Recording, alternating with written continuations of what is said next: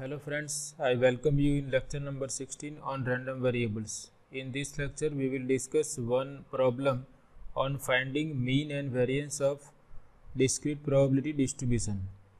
So if you are watching this lecture series first time, I suggest you to watch lecture number 7 and 8 on random variables before going for this lecture.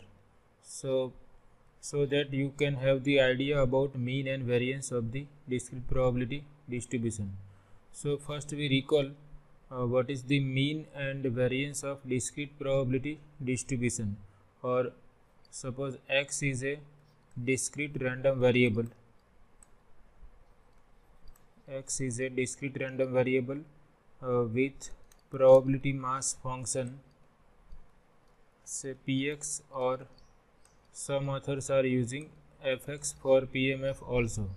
So suppose x is a discrete random variable with probability mass function denoted by either px or μx. Then mean of x is denoted by this notation mu, and it is given by summation x times px for all possible values of the discrete random variable.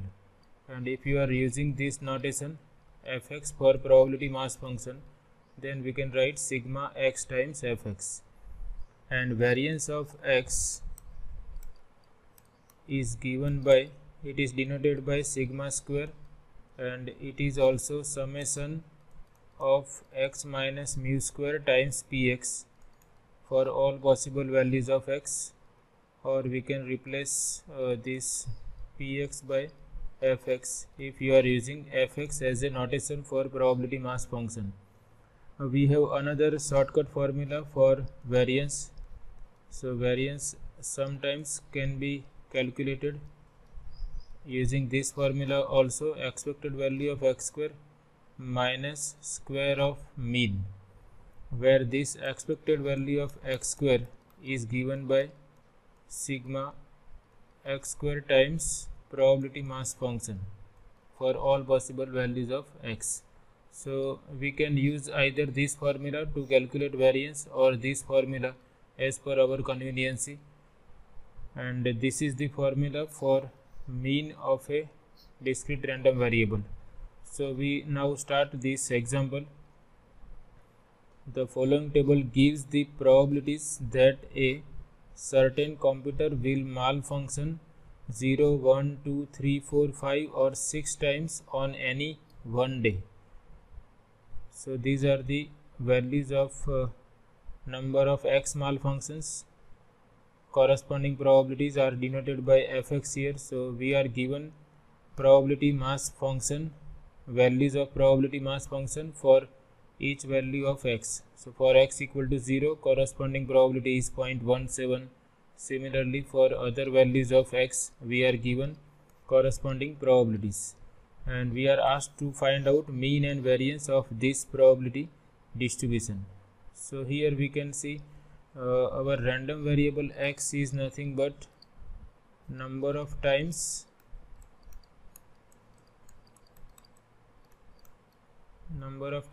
a certain computer will malfunction.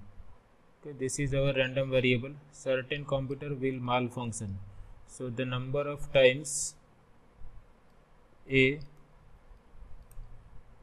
certain computer will malfunction. So this is the random variable, and here possible values of x are 0, 1, 2, 3, 4, 5 and 6, and we are given corresponding probabilities, and probabilities are denoted by small fx. So now we can simply use this formula and we can calculate mean, and similarly we can find out variance. So first we find out mean of random variable x, or mean of given probability distribution. Mean of given discrete probability distribution. Probability distribution simply we can write in this way also. So is mu equal to, another notation for mean is expected value of random variable x.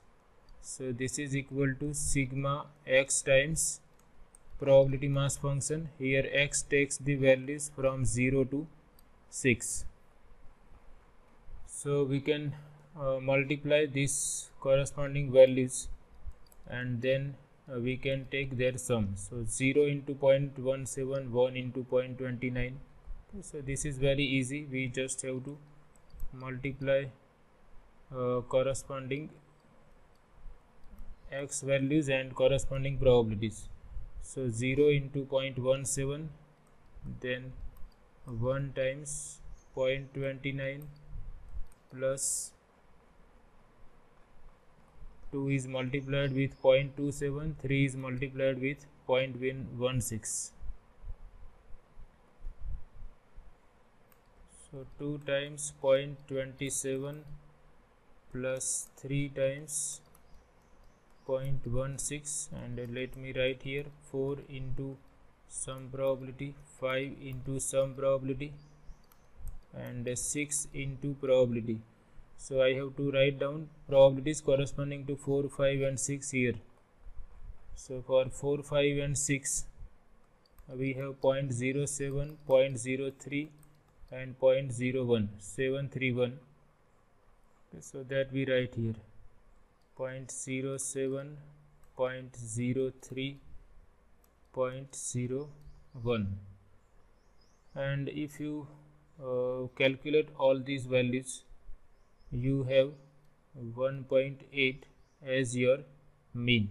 Okay, so therefore mean mu equal to 1.8. Mean of given probability distribution is 1.8. Now for variance, we have to first calculate this expected value of x square, because we are going to use this formula. So we will require expected value of x square. Mean is already calculated. So first we calculate expected value of x square using that formula. So now expected value of x square equal to sigma x square times fx. X is running from 0 to 6. So here first we write 0 square into corresponding probability plus 1 square into corresponding probability plus 2 square into corresponding probability, then 3 square into value of fx, 4 square into value of fx, 5 square into value of fx, and then 6 square into value of fx. So I have to write down probabilities corresponding to 0, 1, 2 up to 6 in these brackets from this given table. So first three values are 0.17, 29, 27. 17, 29 and 27.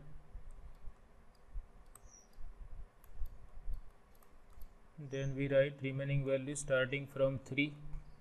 Corresponding to 3 we have 0.16, 0.07, that is 16, 7, 3 and 1. 16, 7, 3 and 1.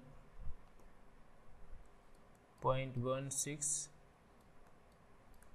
0.07, 0.03 and 0.01. Okay, so if you take square and if you multiply, you will have this as 5.04. Okay, you take square of all these values and then multiply these brackets and take summation. So you will obtain this as expected value of x square. So expected value of x square is 5.04. And then we write down the formula for variance. The variance is denoted by sigma square, is given by sigma square equal to expected value of x square minus square of mean. Expected value of x square is 5.04 and square of mean is 1.8. So this is nothing but 5.04 minus 3.24. So this turns out to be 1.8, same value as mean. Okay, so therefore variance of given probability distribution is 1.8. So here the mean and variance of given probability distribution turns out to be equal. So this is very easy example. You just have to remember the formulas for mean and variance of a discrete random variable x or discrete probability distribution x. Okay, so this is all about this session. I hope you like it. Thank you very much.